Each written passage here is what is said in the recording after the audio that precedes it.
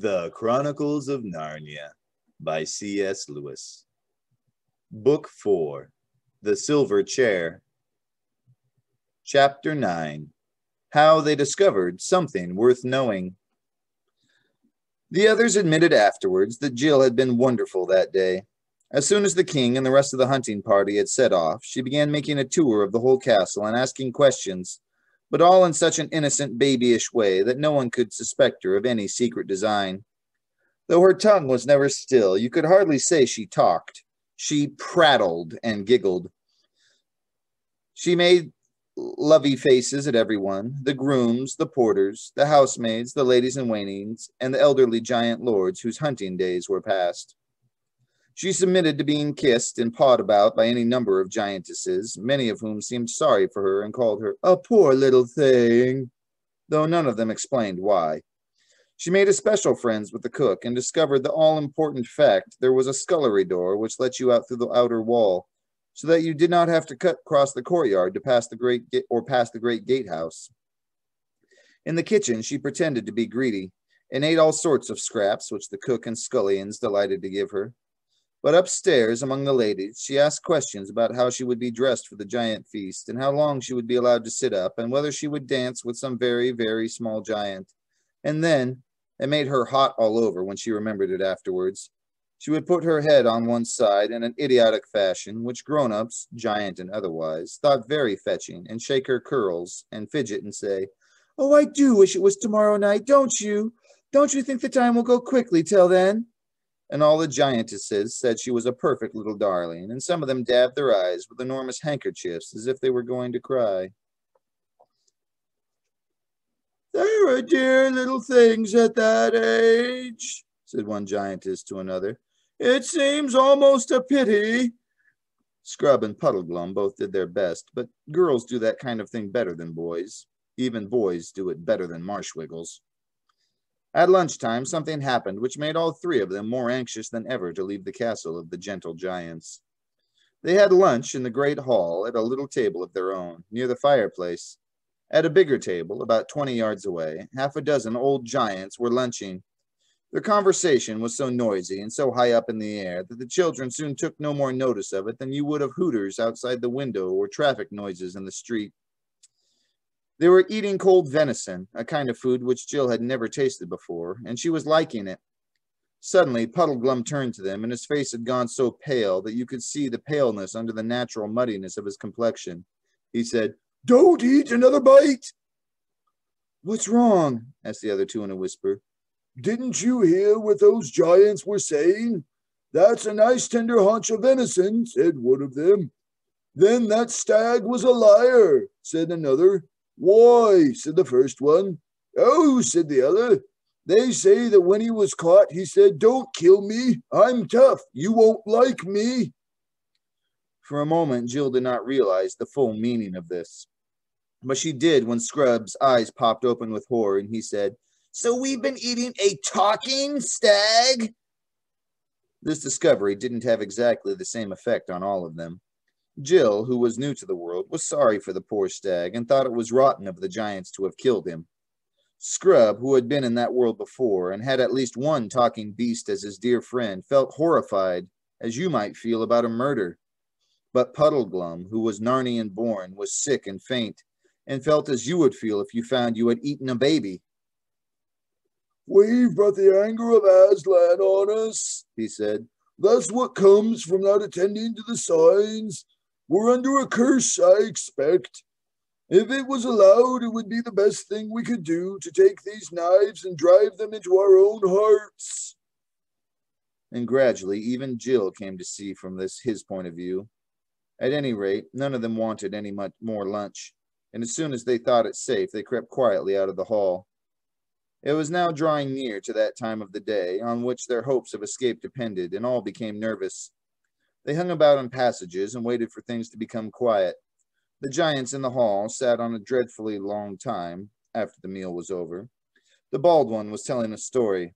When that was over, the three travelers dawdled down to the kitchen. But there was still plenty of giants there, or at least in the scullery, washing up and putting things away. It was agonizing waiting till these finished their jobs and one by one wiped their hands and went away. At last, one old giantess was left in the room. She pottered about, and at last the three travelers realized with horror that she did not intend to go away at all. "Well, dearies," she said to them, "that job's about through. Let's put the kettle there. That'll make a nice cup of tea presently. Now I can have a little bit of rest. Just look into the scullery like good puppets and tell me if the back door is open." "Yes, it is," said Scrub. "That's right. I always leave it open so Puss can get in and out, the poor thing." Then she sat down on one chair and put her feet up on another. "I don't know as I mightn't have 40 winks," said the giantess. "If only that blimey hunting party doesn't come back too soon." All their spirits leapt up when she mentioned 40 winks and flopped down again when she mentioned the return of the hunting party. "When do they usually come back?" asked Jill. "Never can tell," said the giantess. "But there, go and be quiet for a bit, my dearies." They returned to the far end of the kitchen and would have slipped out into the scullery then and there if the giantess had not sat up, opened her eyes, and brushed away a fly. "Don't try till we're sure she's really asleep," whispered Scrub, "or it'll spoil everything." So they all huddled at the kitchen end, waiting and watching. The thought that the hunters might come back at any moment was terrible, and the giantess was fidgety. Whenever they thought she had really gone to sleep, she moved. "I can't bear this," thought Jill. To distract her mind, she began looking about her. Just in front of her was a clean white table with 2 clean pie dishes on it and an open book. They were giant pie dishes, of course.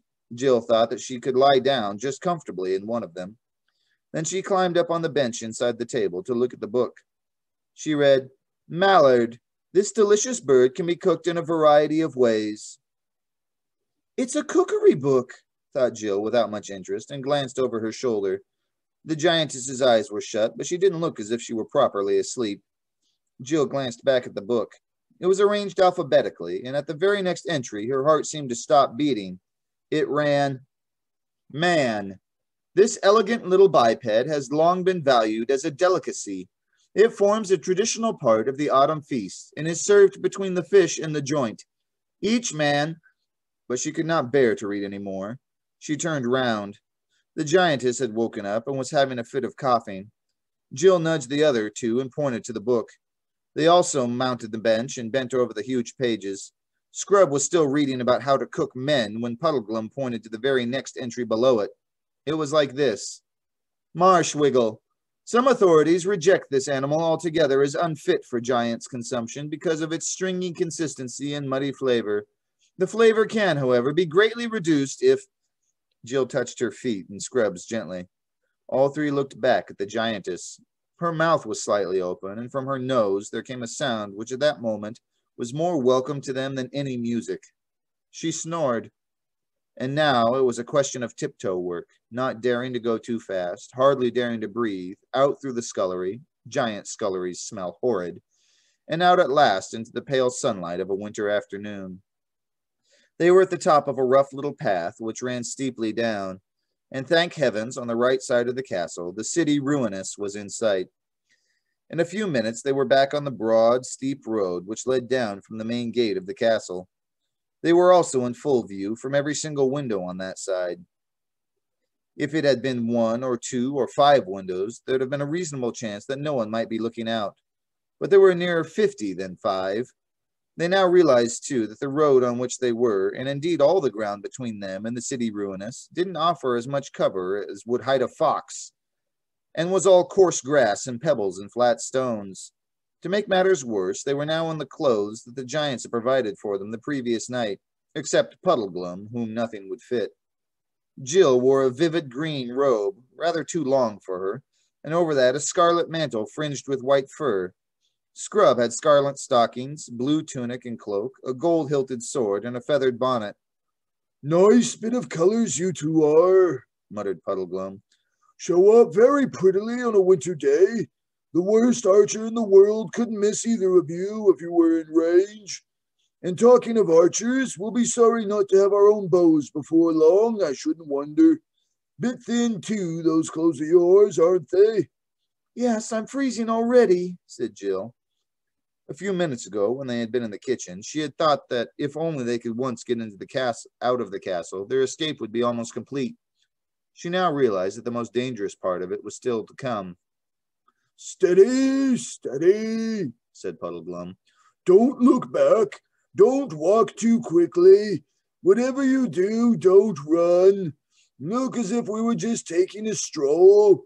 And then if anyone sees us, he might, just possibly, not bother. The moment we look like people running away, we're done." The distance to the city ruinous seemed longer than Jill would have believed possible, but bit by bit they were covering it. Then came a noise. The other two gasped. Jill, who didn't know what it was, said, "What's that?" "Hunting horn," whispered Scrub. "But don't run even now," said Puddleglum. "Not till I give the word." This time Jill couldn't help glancing over her shoulder. There, about half a mile away, was the hunt returning from behind them to the left. They walked on. Suddenly, a great clamor of giant voices arose, then shouts and hollers. "They've seen us! Run!" said Puddleglum. Jill gathered up her long skirts, horrible things for running in, and ran. There was no mistaking the danger now. She could hear the music of the hounds. She could hear the king's voice roaring out, "After them! After them, or we'll have no man pies tomorrow!" She was last of the three now, cumbered with her dress, slipping on loose stones, her hair getting in her mouth, running pains across her chest. The hounds were much nearer. Now she had to run uphill, up the stony slope which led to the lowest step of the giant stairway.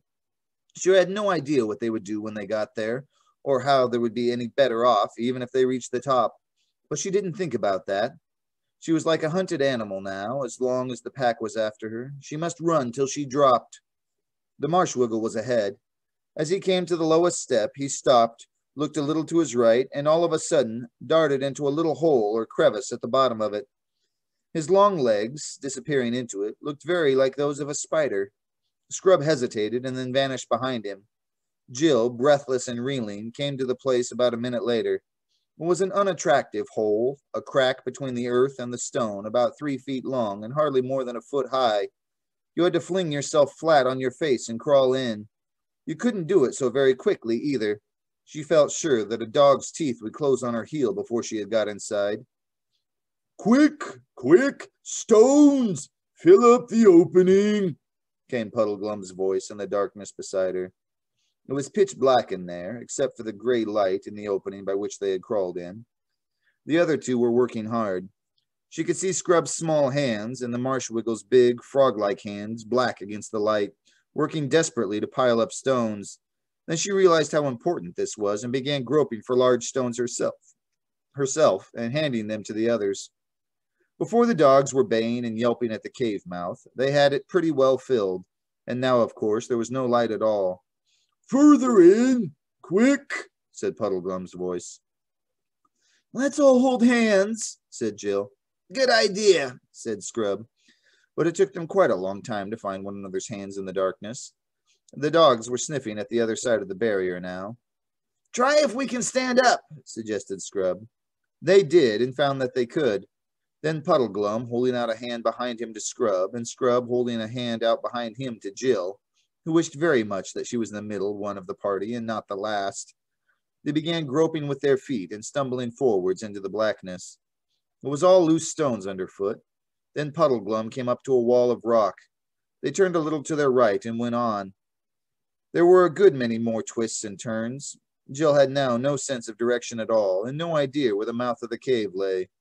"The question is," came Puddleglum's voice out of the darkness ahead, "whether taking one thing with another, it wouldn't be better to go back, if we can, and give the giants a treat at that feast of theirs, instead of losing our way in the guts of a hill where 10 to 1 there's dragons and deep holes and gases and water and... Oh, let go! Save yourselves! I'm..." After that, all happened quickly. There was a wild cry, a swishing, dusty, gravelly noise, a rattle of stone, and Jill found herself sliding, hopelessly sliding, and sliding quicker every moment down a slope that grew steeper every moment. It It was not a smooth fern slope, but a slope of small stones and rubbish. Even if you could have stood up, it would have been no use. Any bit of that slope that you had put your foot on would have slid away from you under and carried you down with it. But Jill was more lying than standing, and the further they all slid, the more they disturbed all the stones and earth, so that the general downward rush of everything, including themselves, got faster and louder and dustier and dirtier. From the sharp cries and swearing of the other two, Jill got the idea that many of the stones which she was dislodging were hitting Scrub and Puddleglum pretty hard, and now she was going at a furious rate and felt sure she would be broken to bits at the bottom. Yet somehow they weren't. They were a mass of bruises, and the wet sticky stuff on her face appeared to be blood, and such a mass of loose earth, shingle, and larger stones was piled up round her, and partly over her, that she couldn't get up. The darkness was so complete that it made no difference at all whether you had your eyes open or shut. There was no noise, and that was the very worst moment Jill had ever known in her life. Supposing she was alone, supposing the others... Then she heard movements around her, and presently all three, in shaken voices, were explaining that none of them seemed to have any broken bones. "We can never get up that again," said Scrub's voice. "Have you noticed how warm it is?" said the voice of Puddleglum. "That means we're a long way down. Might be nearly a mile." No one said anything. Some time later, Puddleglum added, "My tinderbox is gone." After another long pause, Jill said, "I'm terribly thirsty."